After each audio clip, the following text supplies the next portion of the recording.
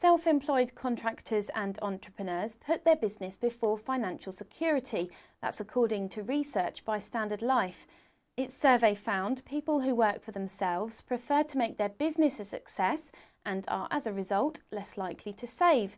They have smaller nest eggs, with the average amount put away by 35 to 44-year-olds around £24,500. That's less than half the average fund saved by a person employed by someone else, which stands at £73,000. If you need advice on how to manage your personal finances while working for yourself, call the team at Excellium Umbrella today.